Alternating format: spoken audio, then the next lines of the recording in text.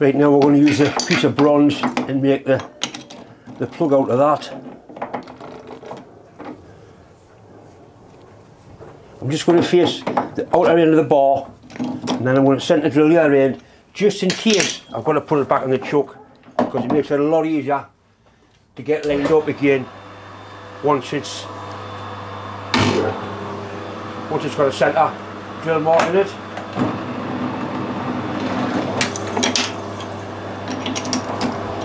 The bar not be round, it's sort of rough cast bronze, it's somewhere near, that's all. In fact, that face has already been machined, you don't need to bother.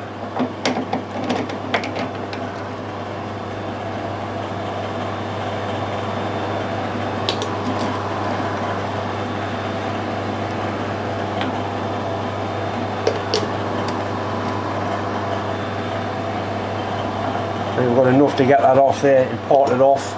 I don't want to waste any of this because it's an absolute fortune, this stuff now.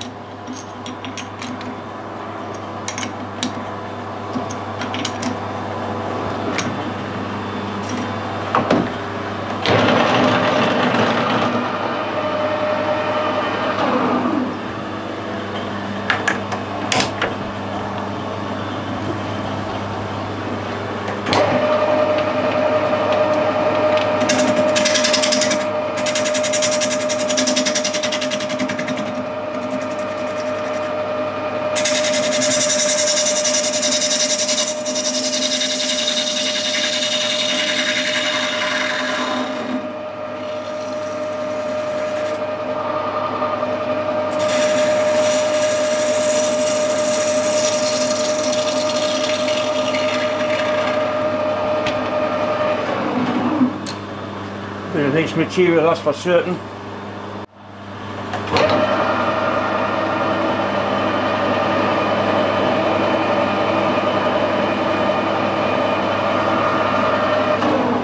could actually put a centre in here if we needed to, but I think I've got a good enough hole on that not to need a one.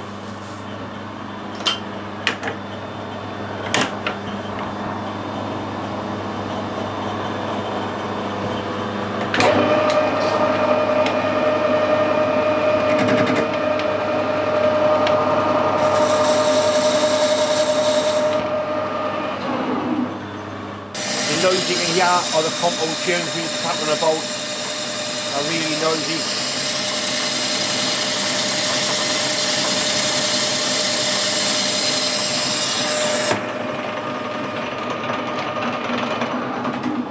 We're going for that diameter there first. It's just about there anyway. We'll finish that cut off and then go for the final size.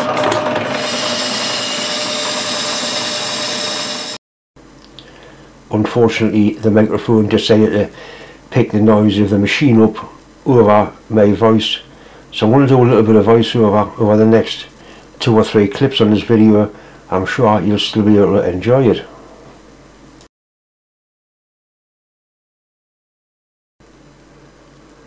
I've got the piece of bar machined down now. The big diameter is the actual outside finished size of the thread, and the small diameter there, that's the actual core of the thread. I've also machined a groove in the back for the screw coating tool to drop into.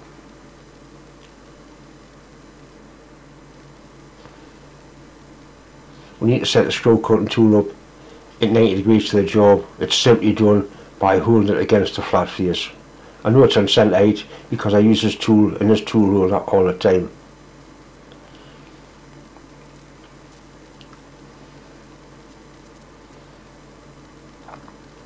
All I'm going to do is touch the tool off. And I'll zero the cross slide, and I'll also zero my DRO. I'm not going to use the compound slide to put the cut on. I'm just going to go straight in with the cross slide. That's the way these cutters are designed to cut the thread. When it gets down to full depth, it'll actually touch the base of the cutter, the flat bit next to the point.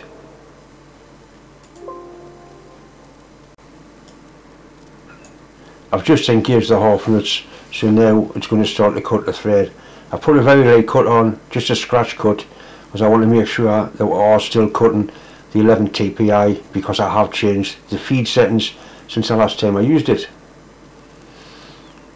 Just engage the clutch once it gets to the end of its travel, then we'll simply reverse the lathe, screw the tool out, reverse the lathe and wind it back. The lathe runs twice as fast in reverse as it does forward, which is quite a handy feature.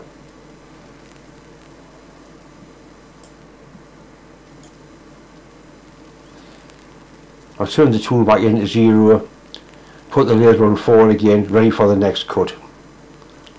I'll bring the screw cutting gauge in and just make sure we're on fact cutting the correct thread. Right, here we are. That's a screw cutting gauge, and I can see where I'm looking, it's absolutely perfect. It's cutting 11 TPI. Right, so we'll put a more depth of cut on, 0.2 mil I think it was.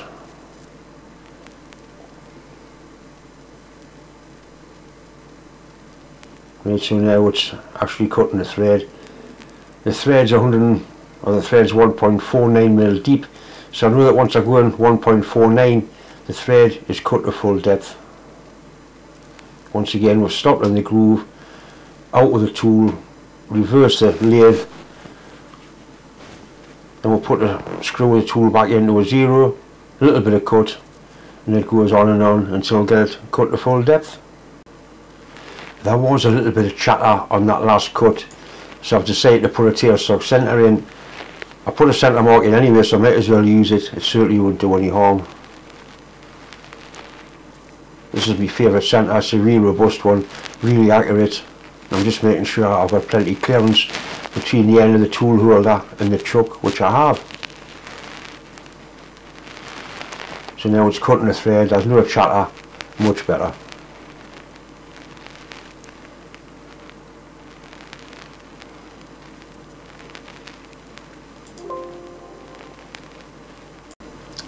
Normal sound seems to have resumed, so I can just sit back now and enjoy the video.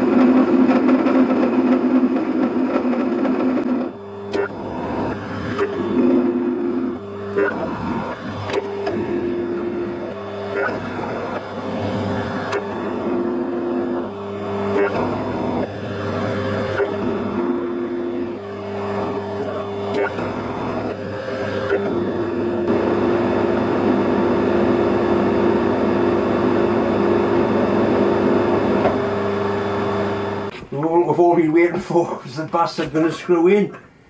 Tight, piss wobbly, or? Oh, yes, John. Yep, that'll do for me. Nothing the matter with that, so the measurements do work. It could have been possibly a fanny's tighter if I hadn't taken that last clean up cut.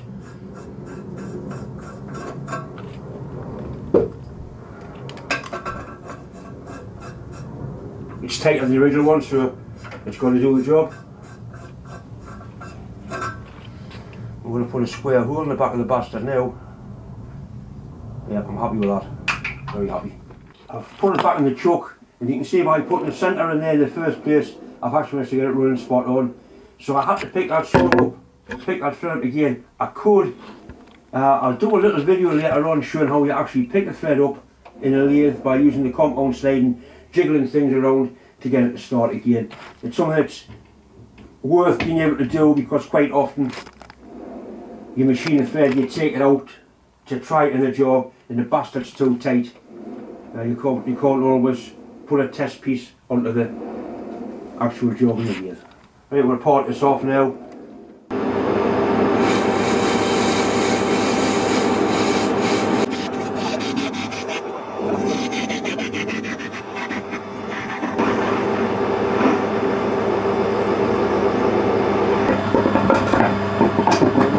There's a kit and the other end of that.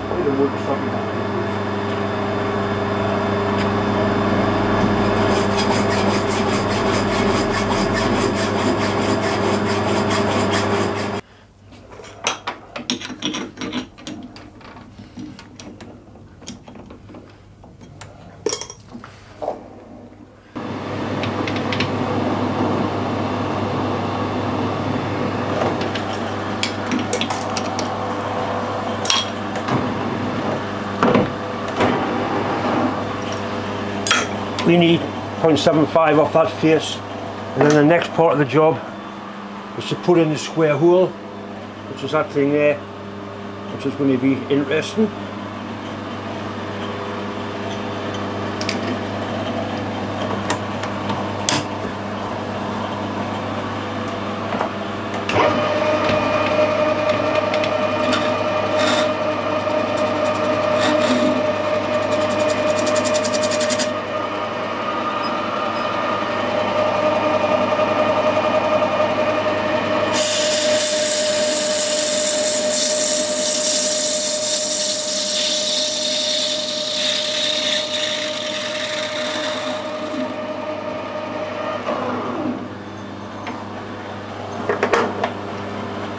Tidy up now, it's getting a little bit messy in here on the area of the lathe. We'll get this job finished first up.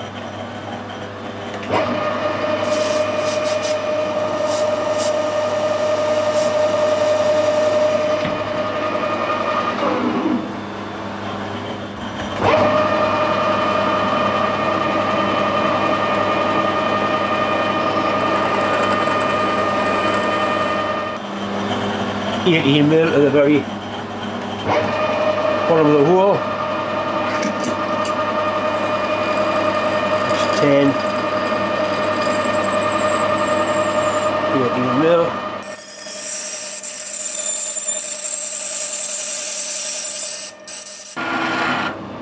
The drill's blunt, which is ideal for cutting this stuff.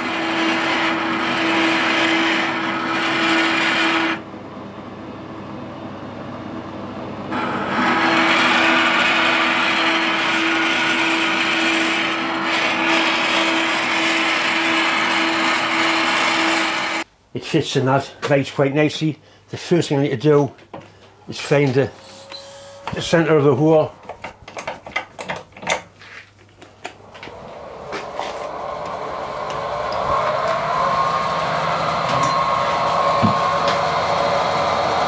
Just use this point and just eyeball it to be able to get it very near indeed.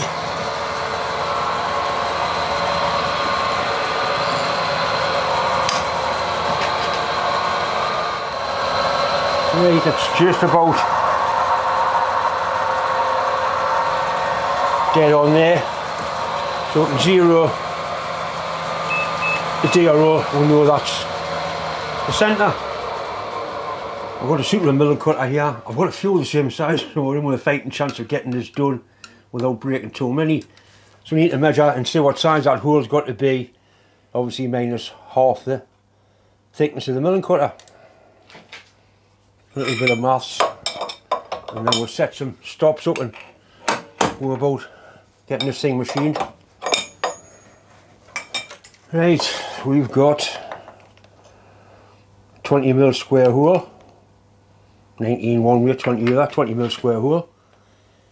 The milling cutter, I think it's 5, it's a 5 mil milling cutter.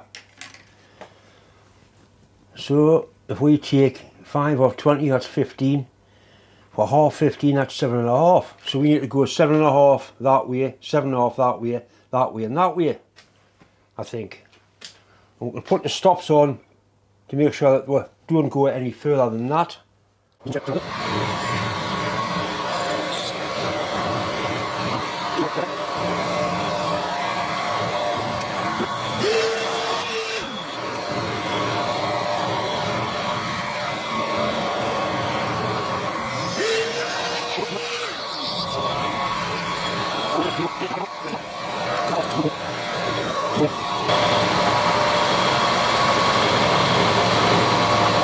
Lock that stop back up again.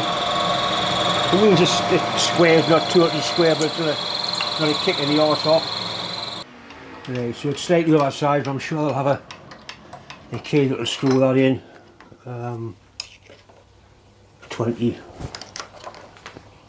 21, it's nothing in it. Right, so I'm quite happy with that. Very happy indeed.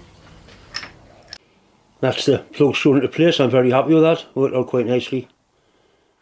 Once again, it's just time to say thanks for watching. Thanks for subscribing. If you haven't subscribed, please do. It's free. Just click the button. I'm getting very, very near to 100,000 views.